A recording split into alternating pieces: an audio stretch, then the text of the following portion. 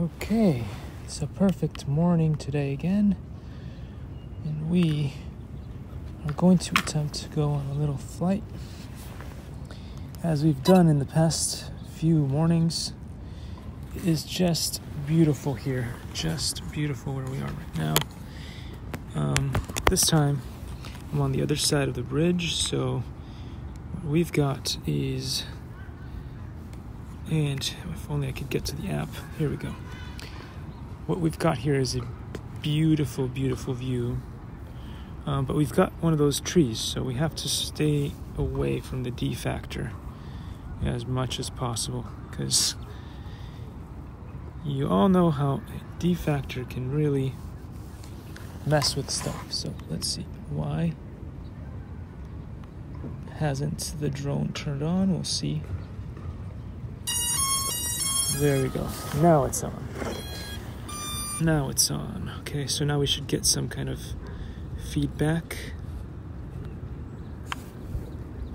Come on. Wakey, wakey. No, it's not having it. So we're just gonna do this. In the meantime, since it's taken this long, I might as well show you how beautiful it is with the regular method, which is just with the camera. Did I put the camera on the wrong way? You guys can see how beautiful it is. Absolutely perfect day. You can see where the drone is. Everything should be hunky-dory, so long as I don't mess it up, which I might. It's happened before. Where is that app? Mornings, right? Mornings. I don't drink coffee, I didn't have tea, and so clearly I'm not 100%. Not 100%, but the percentage that I have is good enough, and I'm not sure why I just did that again, just jumped out of the app. Pretty sure I didn't do anything strange to it. There we go, we're back in. We're back in, but we've got no camera. Oh, there we go. I keep telling this drone that I don't dance, but here I am, spinning you round and round in circles. Here we go. Once, twice, 3 times a lady. Did you vomit your breakfast? Once, twice, 3 times a lady. Compass calibration complete. Oh, let's see what happens. Let's see what happens now. What are we? How many minutes are we into? About 3 minutes in. We'll start the flight in a second. But we don't have the satellites, so the satellites are not going to be helpful right now, but they will be helpful later maybe. What we're going to try to do today is see if there's any nice birdies. If there's any nice birdies out here, we can attempt to track from a distance. We can try. We still got 10 satellites from this position. Maybe it's just not the best. Not sure. Still can't lift off. I did charge the battery all the way to 100%, and it is not 100% on the drone. That is kind of interesting there. So I'm hoping that that's not a big issue, and that Hubsan batteries are just not as good as DJI batteries, but that is already something that makes me wonder a little bit. And from this position, again, as I said before, it's struggling to get anything more than 10 satellites. Might it be this big tree in the way? I really don't know. But this might be a downer.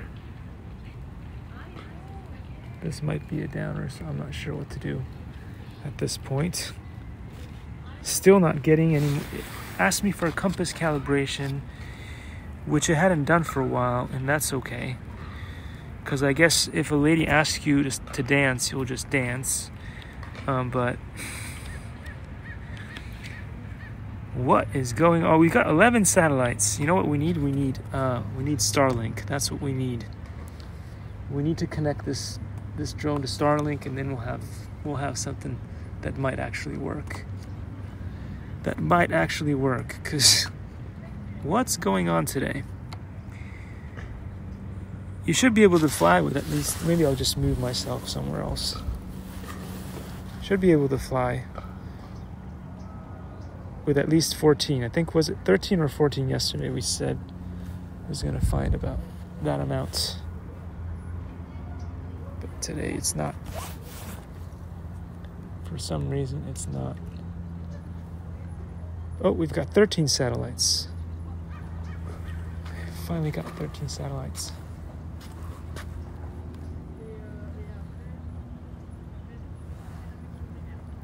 Okay, we can finally take off. So we can finally take off. Let's be careful how we do this because we don't want to interfere with. There's a nice man fishing and we don't want to get in his way. So we're going to go the other side. We're going to fly onto the other side. We don't want to get in his way. So we'll take off. The home point has been updated. Please be mindful of the new return to home point. We're going to head way out, away from wherever he's fishing. We do not want to get in the way of that. There we go. We're going to go way out. I'm going to change my position because I want to be able to see the drone and where it's going. And right at the current time, the drone is drifting a little bit in the wind, so I'm not sure if that compass calibration really did its thing that well. But anyway, let's take it out there a little bit. Just beautiful day, beautiful lake.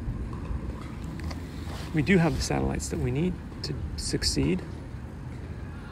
And so we're going to take a nice little gentle pan. Here we go. To see what's going on. Again, worst that could happen is I land in the lake at this point, which would be horrible because I don't want to lose this amazing drone, but you know, it's not really going to do much. And look at that beautiful sun and how it's reflecting off of the water. That is really cool. I'm enjoying this. This is a nice, calming, peaceful day in paradise. Let's do a little bit of a gimbal down to see. I think there were some birds earlier. Somewhere around here. I do not spot them at the current time, so I'm going to gimbal it back up. And we'll go on a little longer journey. We'll turn it a little bit more this way. And we'll head to that little construction that's down there. It's nice that we finally have 16 satellites, so that's more than enough to do whatever we want. And just beautiful visuals all the way around, So, yesterday I watched an amazing live stream. I'm not sure if you guys saw it, but they were discussing some new technology which seems to be very interesting. It's called the PayPixel or something, PayPixel. So I thought that was quite interesting. You guys can go check it out and figure it out on your own if that is technology that might help you or not. But it could be very useful, in my opinion, based on what I heard during that live stream, for a lot of people wanting to get into shooting things with drones. Like, not shooting things, but making content with drones, whether it's videos or using photography or whatever it is. It's supposed to be a good alternative to some of the other systems that are out there similar to, I think it's Squarespace or something. So anyway, I thought that was kind of cool. They did that. I'm gonna start heading in towards where I am again a little bit. I'm going nice and slow. Again, we're gonna do this gently but surely, and we're gonna make sure that we do this as safely as possible. And we're also gonna stay away from the fish zone because we don't want to impact what the fish may be doing down there.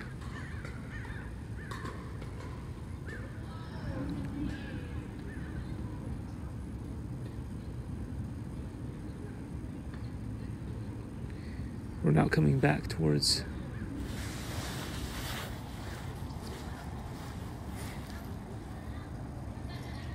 best position. Unfortunately, I wanted to go to the lagoon today, and I soon discovered that the lagoon is not open. So that is kind of a sucky thing.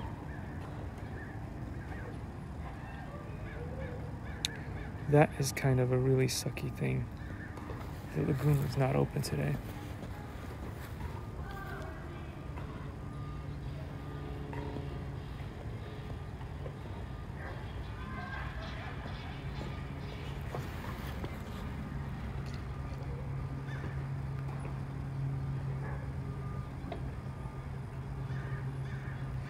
It is so peaceful out here today.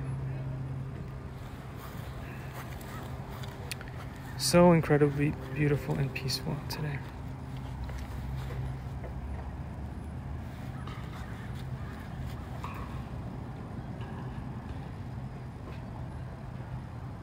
And I'm gonna head in a little bit more this way. And as I go this way, I'm going to pan a little bit more this way. Can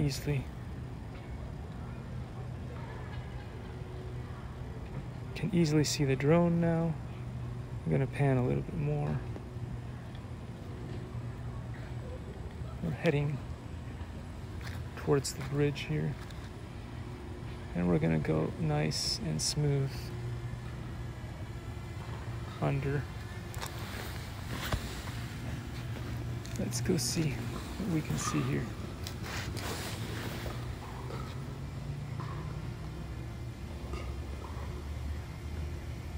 Towards. Again, part of the problem is when you're not looking at the screen, you may be yawing way too fast, which can ruin the shot a little bit.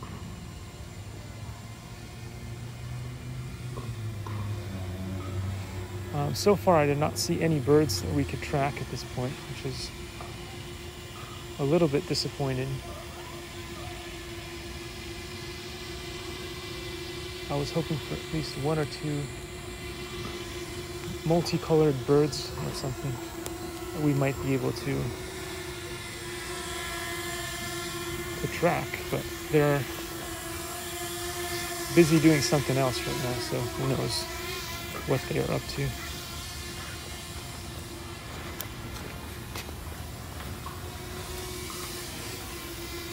We could migrate to our usual spot and see what happens under here. Battery's still 68%, so plenty of battery to go.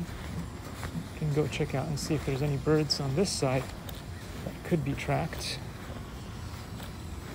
But I don't think so. At least not at the current time. There's not a whole lot going on here. There is one bird in the sky, but not exactly going to be useful at that point.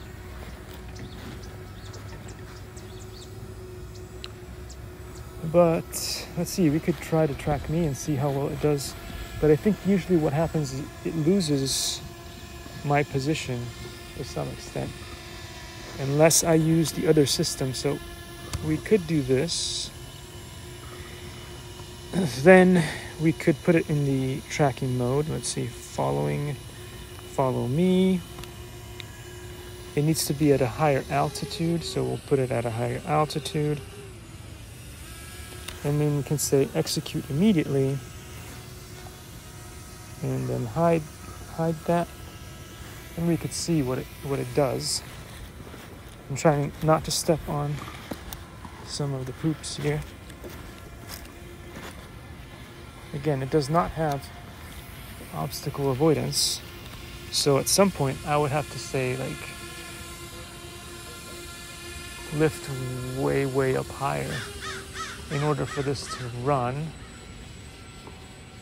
But I'm pretty sure that once I try to get underneath the bridge, it will lose me for sure. I mean, we can try it. But strong. Is it high enough not to hit trees? I'm gonna go a little bit higher still. Just in case. Strong feeling that if I go under the bridge,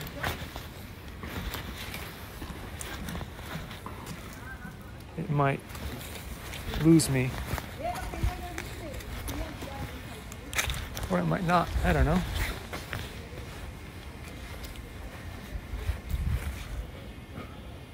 It's not losing me though. Let's see. Does not seem to be losing me. So maybe it won't lose me. It just happens to be that good. I don't know. I'm gonna go through here. I check that it's above all the trees.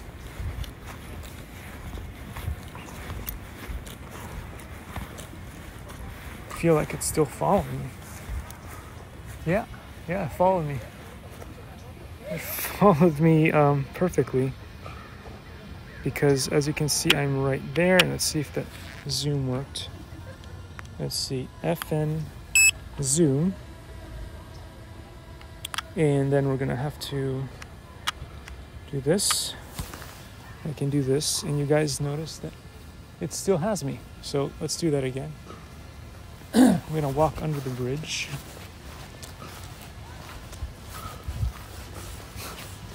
That's pretty phenomenal. That's pretty phenomenal that with the GPS track, it still knows where I am. It can't see me, but it's still following me. And at this point, yeah, there, look, I'm still in shot. I just went underneath a bridge. That is pretty phenomenal, if you ask me, for what I'm doing. I did nothing other than, you see, you notice on the screen, I did absolutely nothing at all with the settings. I just set it up and it's just doing its thing. It's right there. So now what I'm going to do is I'm going to bring it down and undo the obstacle thingy, the jig. I don't know if it could also follow you lower, but again, if it did, that would put this at much risk, so I'm not really willing to do that. So FN, we're going to zoom out. There we go. And then we're going to try to gimbal it up, and we'll go on a little tour under the bridge again, back to the starting point. Was not able to find any fun birds to hang out with in tracks, so we were hoping for a white bird, like a swan or something.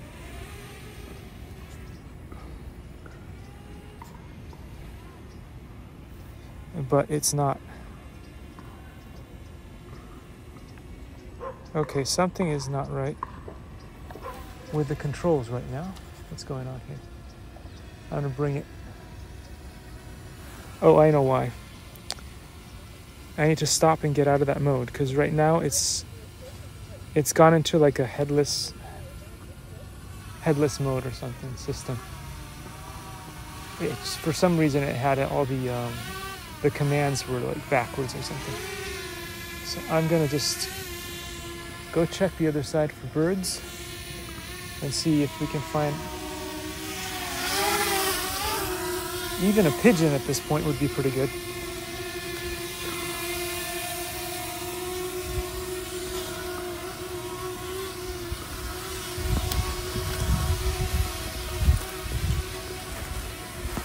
Even a pigeon at this point would be pretty good, guys.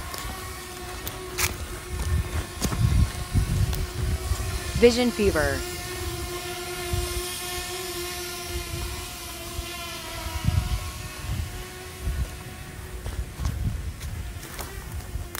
GPS hover. Okay, let's see.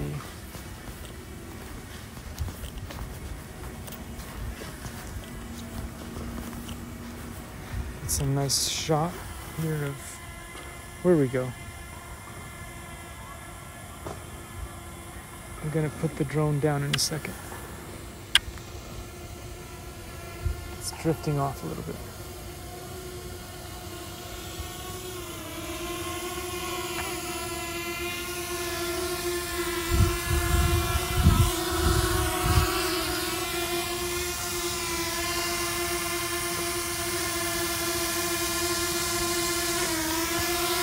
Landing. Okay, that's it. One down, and there's gonna be more to go, but what a picture, guys. What a picture. We got 17 satellites. It's perfect. All we need is to find some birds, and there just weren't any. I guess all the big birds, the geese, and the other ones just went off somewhere else, so it's a little bit unfortunate. Maybe we need to come later in the day. Whew. Let's see here.